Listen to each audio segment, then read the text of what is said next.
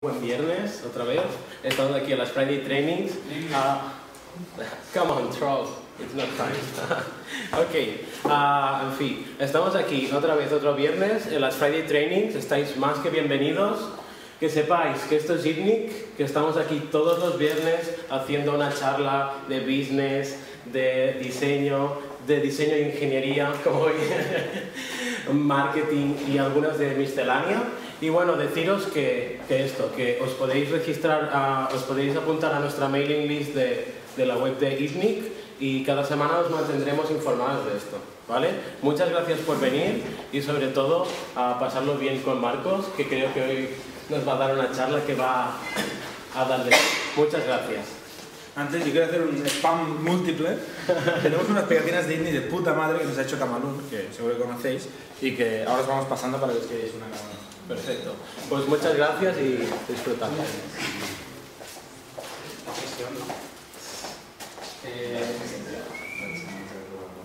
Bueno, yo al principio, hola, soy Marcos, trabajo para Tipos, ahí está Pablo, mi jefe, y Charles, y, yo lo digo. Soy diseñador gráfico y el resto son todos programadores. Y en principio iba a hacer la charla en inglés porque me parece que hay más de una persona que... So I'm going to start talking in English. Sorry for my accent, sorry if I make some mistakes, but okay, it's okay.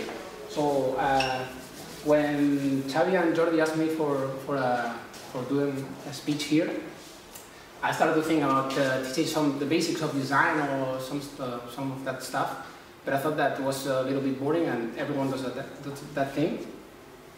So I was thinking that if they've told me that the speeches here were about marketing and code and that stuff, I was thinking that we could do something more interesting about the relationship between designers and coders, or programmers or developers, whatever name you want to call them.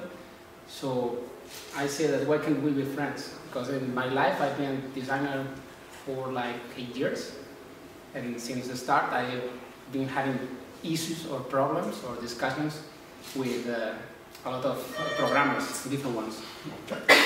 So that's the title, and I think we can, as you've surely experienced with some designers, coders, developers and designers can work together fairly easily. I'll talk about me and my background, so Benny. I started, as I said, like 10 or 8 years ago, working in Terrassa for a company called Links. And I started as a Flash programmer, actually. I did ActionScript and a little bit of animations. And as they see that I was more or less okay programming simple stuff, like little variables, for, if, do while, that stuff. I started to code some websites.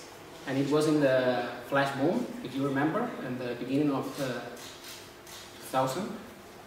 Yeah. Everything was done in Flash. Everything has animations and explosions and text moving and that stuff because it was very easy to do. So I had like all the websites in the company came through me, and I had half of them designed by me and half of them designed by another guy who was an old print designer who didn't know that the websites were done in pixels. So he used to give me the websites done in CorelDRAW. That was awful. Not in CorelDRAW and in centimeters or millimeters instead of pixels. So it was a nightmare. So I was being the part of a programmer trying to develop something or program something badly done, badly designed. And through the years I stopped doing Flash programming because I wasn't good enough, and there was other people who studied programming and was better than me. And I changed and I started to learn a little bit of HTML and CSS, and now I'm comfortable with this, and that's what I do in Teambox. I design stuff and I try to do myself the markup whenever I can, and if it's too complicated and if it has to be done with Ruby and with code, I delegate to someone else, actually. The programmers. Things to know about me: as I said, I studied design and a bit of typography, but that was like 4 months. I started as a web designer, passed through Flash And now I work for Teambox. You can purchase a license if you don't have one. You can talk with public. And I wear glasses, yeah, that's important to know. The designer minds. First of all, I want to tell you a little joke I know about, that was by the great comedian called Eugenio. It's a very bad joke, but I love jokes by Eugenio. There's an old man walking down the street, and he finds a colleague. And the colleague said, "Hey, how do you do it to keep so young?" And the man said, "I try to avoid discussions." Then the friend said, "That can be true." And they say, "Okay, it's not true." So that's the joke. And I've taken that joke as a philosophy of my life. And I try to avoid discussions. So when programmers say, "That can be done," I say, "Okay, that can be done." Then I try to investigate and talk to another programmer. And if I find that can be done, I come back with a stronger feeling. So the designer mind, as mine, don't know how many designers are in there. Is there anyone? 2? 1? Actually, just 1. So the designer mind, forgive me if this is too rough or if too much. Not all of us are like that, but we used to ignore the limitations of the language we're using. The language in the programming thing. If it's HTML, if it's Ruby, it's Ruby. If it's iOS or anything, any platform. So nowadays, designers don't know. Most designers don't know that stuff, and they have to rush and learn it because back in the 90s, they just had to know how to design stuff, and they were thinking about the paper, the colors, and the ink, and then the printer came after them and solved all the puzzles. I actually had a friend who was a printer. And he used to tell me that the designers made a lot of mistakes, and then the printer solved them before the magazine or the publication went out. So we used to ignore it nowadays, more or less. Not everyone. We care about front end, but not about back end. So we care about a slideshow showing properly, but we don't care if it's done with JavaScript, or any language. Actually, I don't know. Usually it's done with jQuery or something like that. So I don't know. I don't know too much about it. I haven't done any slides. But okay. And we live in the country of lollipop and the rainbow. We care about colors. Everything has to be nice. Everything can have a shadow, like in Photoshop. But we are trying to change that. So that more or less is a designer's mind. Okay, that's what everything's. That's a cliche. Everyone thinks that we like pretty stuff and that things. The coder's mind. That's not right. Okay, the coder's mind. That's how I or the designers see the programs usually. Actually, I repeat, that's all cliche. You don't think about the importance of design, usually. And when I say you because there's 2 designers in the room and the rest of you are marketing or programmers. So you don't usually care too much. You prefer to make it work, but not to be easy in the eyes. So sometimes things work, but they are so ugly that people don't use it. Or actually, if you don't have a user interface designer, they just work, but people doesn't know how to use them. And as everybody does, the coders has an opinion about design, because everyone does. Everyone can say, "Oh, I like it, I don't like it." I had a teacher in the school that used to tell me that like or not like was a wrong concept in a design. You have to say this thing works or this thing doesn't work, because if you're not communication, if you're not making the message arrive to the people, it's not right, actually. So you can say it's not nice, it's nice or not super ugly. So the solution, what I think, I'm being very quick. I'm gonna finish this in like 10 minutes. The solution is basically, as I've seen in my life, my young life, it's communication. You have to talk with each other and get mixed. You cannot be always separated. Let's see the points that I've prepared here. These beautiful slides. As I've seen in all the projects I've done, if you make a good meeting before the project starts, when you get the first briefing, you can solve like 50% or 70% of the problems that will come up during the project. because usually the programmers take the job. And if they do it, they start thinking how it will work, which database they are going to use, or which language. And if a designer gets it by himself, they used to think how bright the colors will be, which font, which typeface, or that kind of stuff, or which images, or what style, from retro or whatever. So if you mix them together, like starting to talk, like having a chat with the wireframe or with the rough briefing, you can solve a lot of problems because you start talking and mixing and saying, okay, I'm going to do this with this database, and it's going to mean that the designers maybe he doesn't know what you're talking about, but he may understand it when after 2 weeks you say, do you remember we got to do it with this database? And the designer will recall and say, okay, yeah, I remember. And then you told me we cannot do a call every minute. We have to do it like every 10 minutes. So you might solve a lot of problems in the beginning. You cannot do this meeting, that's what I recommend, follow my steps always. If you cannot do this meeting, try to do good briefings, either if you are the designer or the programmer. If you don't explain it well, nobody will get it. You got the project on your mind, but you can express it, so you're working by yourself. You will do your job, and you won't care about the other one's job. You will try to deliver your part of the job, and if it's not done, by the end of when the deadline comes, you'll blame the designer, but the problem was yours because you didn't explain and you didn't tell how was the project. And it works the other way around.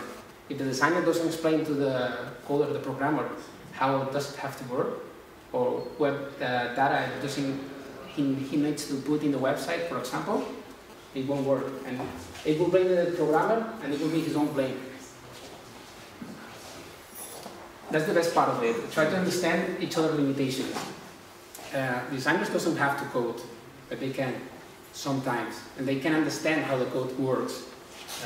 I don't know Ruby, but sometimes I get, like today, I went across a page done in Ruby, and I had to put some data. I started to copy the variables or copy the lines of code of the upper page, and it just worked because it was simple. It was just this variable goes there. Okay, it works. So if I can understand how code works, because it was fairly easy, you can understand more or less how design works. You don't need to have an opinion, and you don't need to know all the typefaces or what the line height means or what the X height means. But you can understand more or less the limitations that a designer has. For example, I'm sure all of you knows which are the main common fonts in the website. Can anybody tell me one, for example? Comic Sans. Comic Sans? Okay, Comic Sans, it doesn't work on Marcos. Comic Sans is wrong. Anyone? I read my documentation with Comic Sans. Anyone? Come on. You know a lot of typefaces. Come on, say one. Anyone? Helvetica. Verdana, Helvetica. Helvetica doesn't work in the Anyway. Arial. Helvetica jumps to Arial, but you know it. You know that Helvetica jumps to Arial, and usually you put Verdana, Helvetica, Arial, and that's up. And you know Georgia, you know types. Georgia in my mind. Actually, what? But that's not a web font that everybody can use. What about this one? That's not a font, that's a modifier. But you know that when you work on design, on websites, more or less, you can work with Verdana, Helvetica, or Arial. You know, so if Verdana is not in the computer, it will jump to Arial. If it's not Arial, it will jump to Helvetica, and if it doesn't, it will jump to Sanskrit. You will put it, and it will work. I know it, and I'm not a programmer. And you know that if you want to, for example, a serif font, you will put Georgia, Times, and serif by the end, and it will work. You know that maybe the designer wants to put a fancy font, but he cannot do that. He just can use like 10 fonts. So you know that limitation. So you won't ask him to put, they put this fancy typeface all over the website. So that would be a mistake. You know it, and I know other stuff about code. I underline this thing, make it bold, because I think it's the most important point. If I can't code, you surely can't design a little bit. Like you have this page design, and you have like 5 pages, but then the client wants a 6th one. You say, okay, I can't do that because I'm not a designer. The designer has to do this. But then you read the briefing and it's like the same page that's already done, but with a couple of changes. And if you are good enough, you can just make it work and then leave the designer to just get on the details and polish it a little bit. And I'm sure you can all do it. So more things you can do, more stuff. You can teach a designer the basics of code, as they do with me in Teambox. And if I've done my whole life, I've learned more or less the code I was working with. And Git. I don't know how to use Git, but I have GitHub for Mac, so I have no problem. But you have to avoid making the designer code too much. If you hire a designer that can code, it's nice if you can do the website, if you can do the CSS and the whole market. But if you start asking him too much, it will stop being a designer and it will begin being a programmer that designs sometimes. So you will be paying him for something that he can do barely a bit. So try to avoid this. I always tell that to my boss. I always love to design all the time, but that's not possible. You have to get mixed and get your hands dirty. Work together all the time if you can. If you are not in the same room, use Teambox to to manage the task and talk to each other, because I promise that when I start using Teambox, I think that it was great because I was able to tell the programmer that something wasn't working, and yes, okay, this task that you told me to do, I cannot do it, so you have to do it, and I can explain, hey, this doesn't work in design because blah blah blah blah blah blah. And then he can reply, hey, this works, just try this. Communication is very, very, very important. I think it's the whole stuff. If you work together, you can achieve great stuff. If you work separately, one will do his part, another one will do his part, and if there's a conflict, if there's something that breaks in the middle, you will blame each other, and you will fail, miserable. And don't estimate his work, both of you. Me as a designer, I try to understand how difficult it is to program. Sometimes I don't understand and I just say, okay, you do it. Just ping me when you're done and we can talk about it. And try to say things nicely. Because if something doesn't work, if you go on and say, this is ugly, this doesn't work, as I was talking to Charles before, this is ugly, this is bullshit. People is not gonna like this. It's like basic communication, basic social skills. You have to care about your partner, care about your colleague. Don't think you're more important. That's more or less the same. I found in my life designers, and me as a designer, the print designer I was talking before, he used to be like God, and he said, yeah, this brown. And he came to my computer and said, this is not the same brown. And I said, this is a different screen. So it cannot be the same brown always in the whole world. He was saying, this is not the same brown. Okay, fuck you. Try to listen. Listening is very important, as I've experienced, and I'm sure you know. Listening to the other one's problems, even if you don't understand them exactly or completely, it's very important, because you're trying to rush people sometimes and they cannot do the work that you're asking them to do, because you're asking them something impossible that has to be done in the briefing that we talked before, or in the beginning of the project, and then he's being unable to do that, and you're just blaming him for something that's not his fault. I think that was everything. You can have something or applause if you want.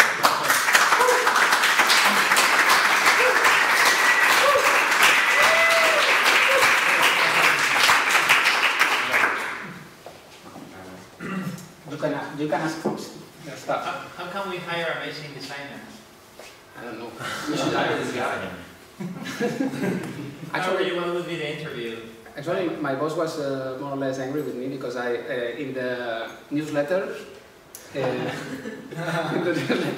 it wasn't showing that I was working with Teambox. I'm a freelance. I work as an autonomo, paying a lot of taxes, but I work with them full time, so I cannot do anything else. So that's a little bit my fault because I didn't update my vibe. But how can we hire other designers? Other? how would you find them, and how would the interview be? Don't feel cheated, just answer. Okay, there are a lot of channels to find good designers. I think in Barcelona there's a whole community of designers that's amazing. So I've been living in Galicia for 4 years. I'm moving back to Barcelona for a couple of things that I'm not going to explain now. Not related to the subject. Not related to the subject completely.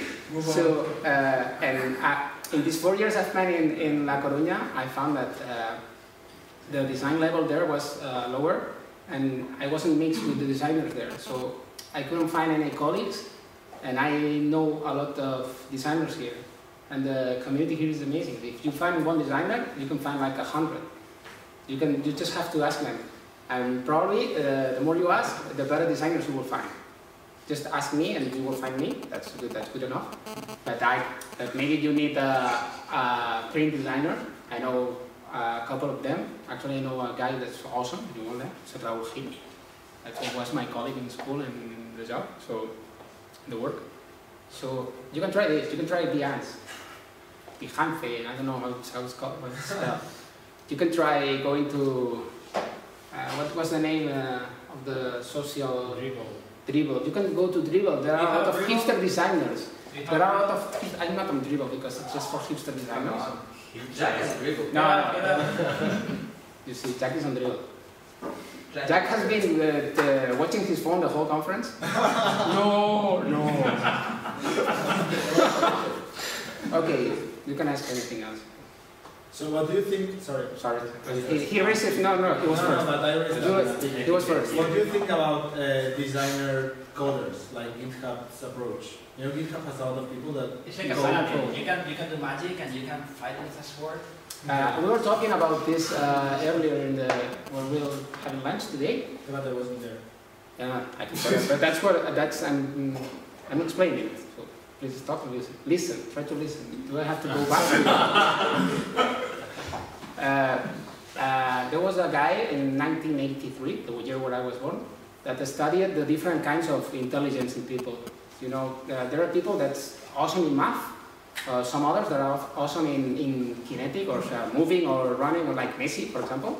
You have Einstein and you have Messi. Both of them are intelligent in their own little space.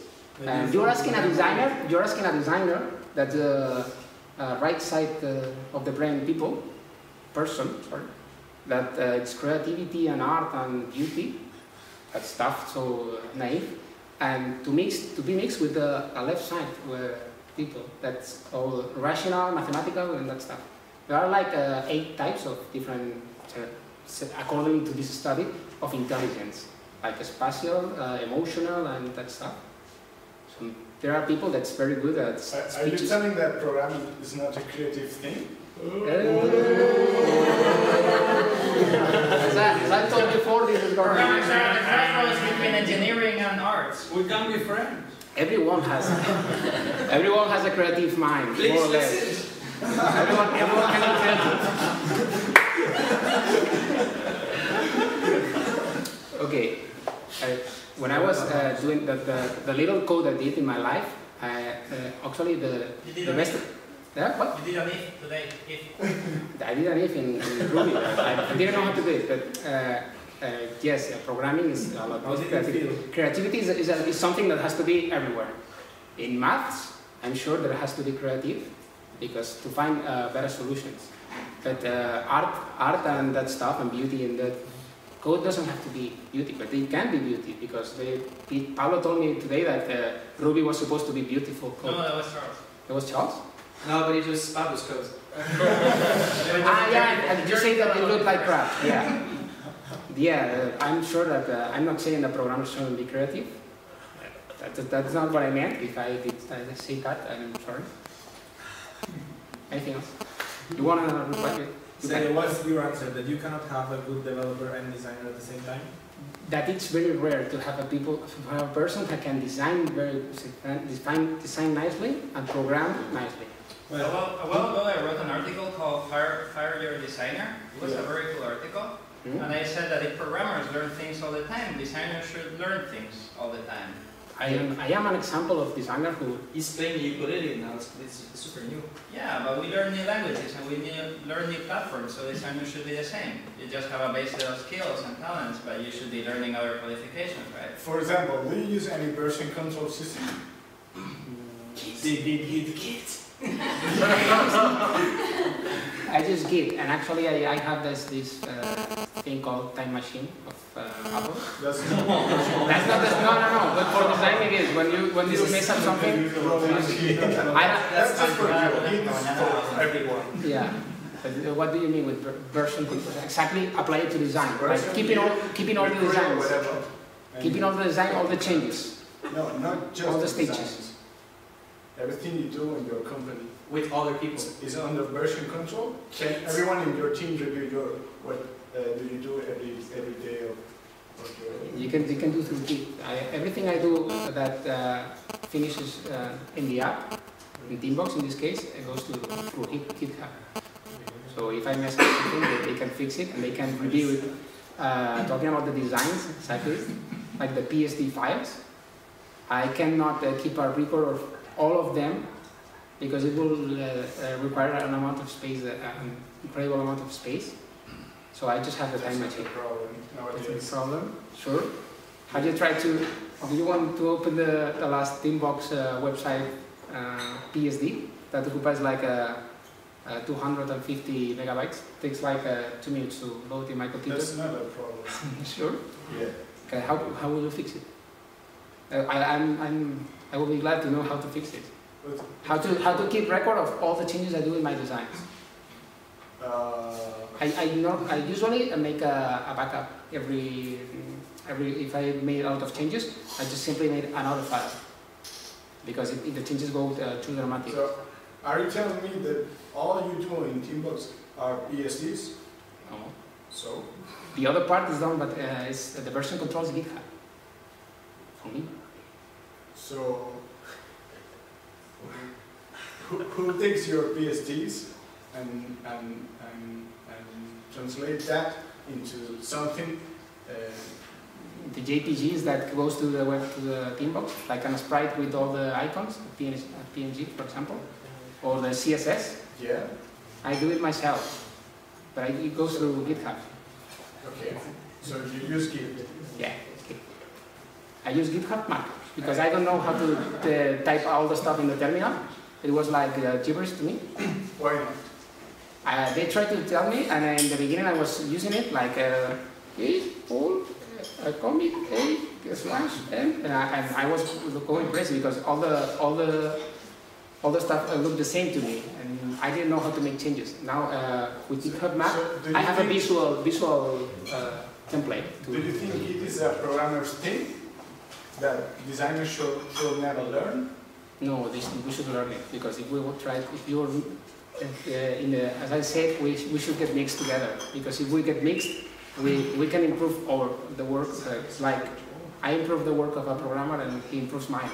He tells me better ways of doing my HTML or my CSS, and I tell him better ways to make buttons look, for example, or how does a little theory about code and that stuff.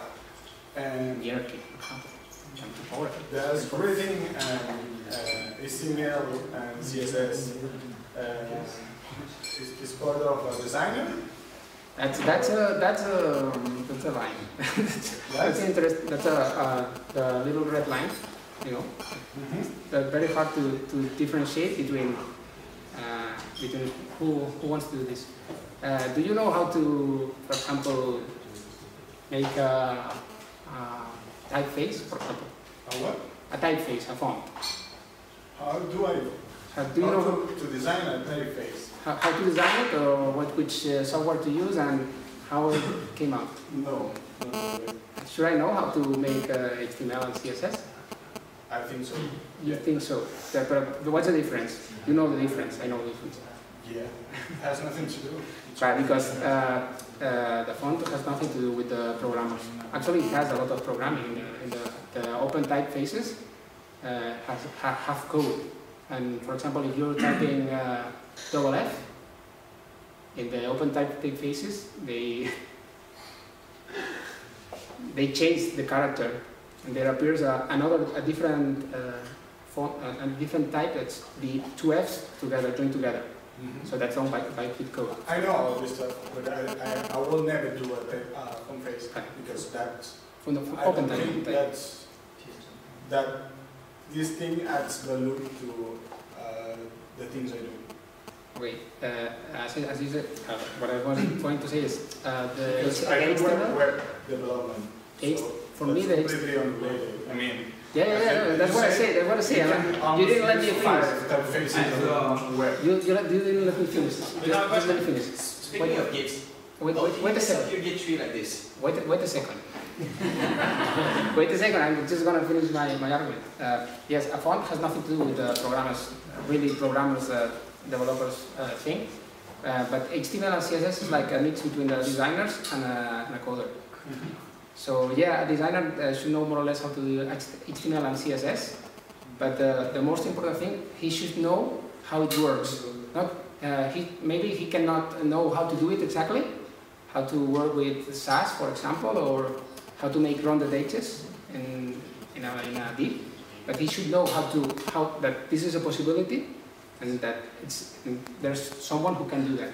So, for example, me, I know, but Another question here, just Another question. yeah.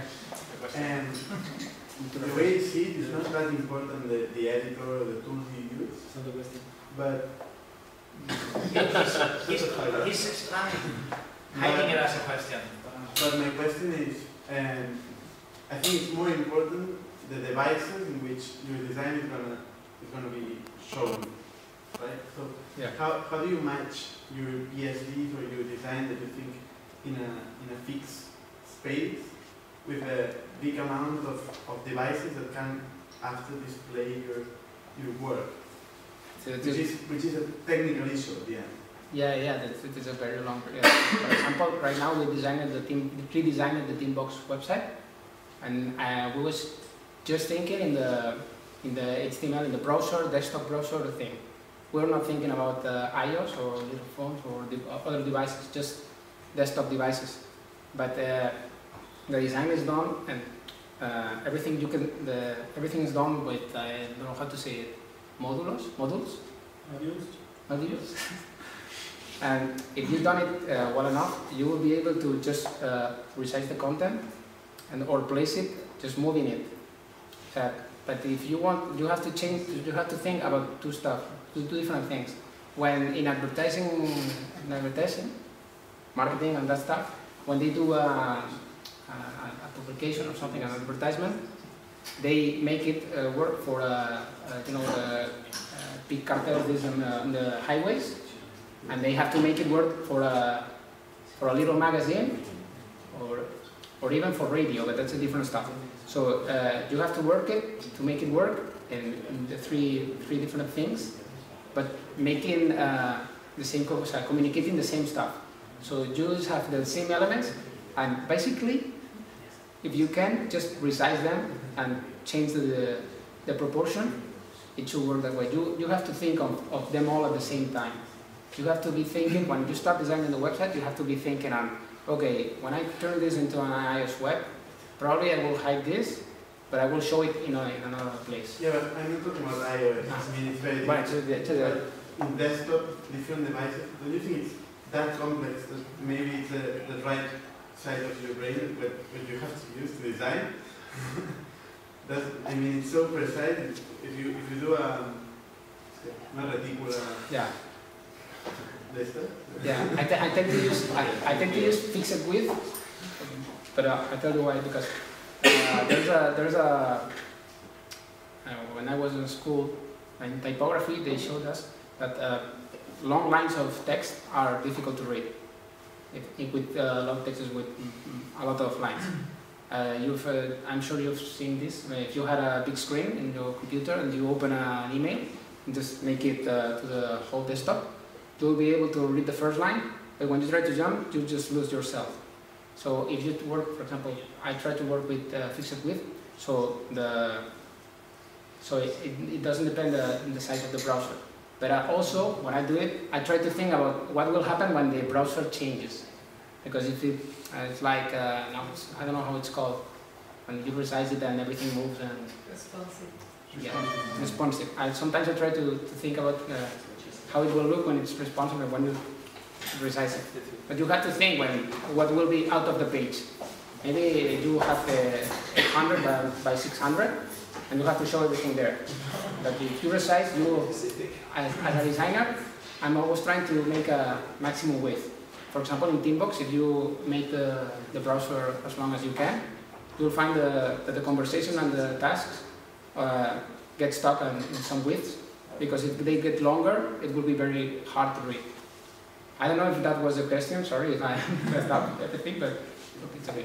We went through the branches.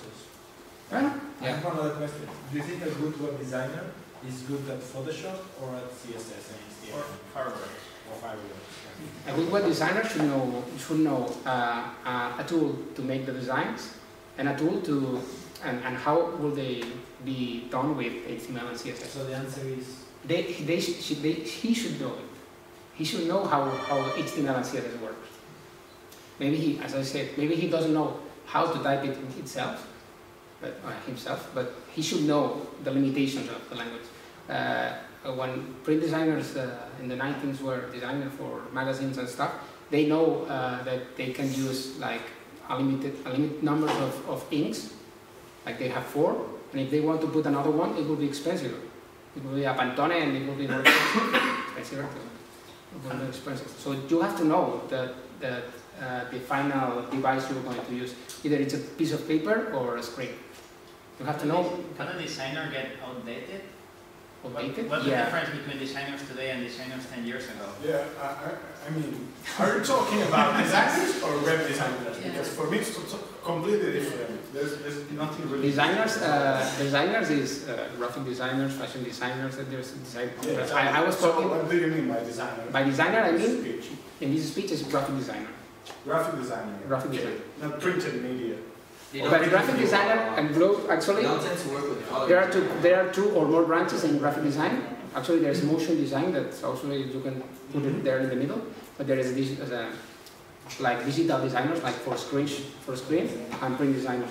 But actually, they can be the same. They are designers that can do print and screen, and they do it with the. Actually, the basics of design are the same, but web design is like specialization. Very big specialization that you have to learn a little of graphic user interface and user experience. Sadly, what about that? Yeah, that's another speech. Are those things related to designers, or someone else should take that? User experience and user interface, I think they touch a little bit of psychology and the stuff that's very hard to understand.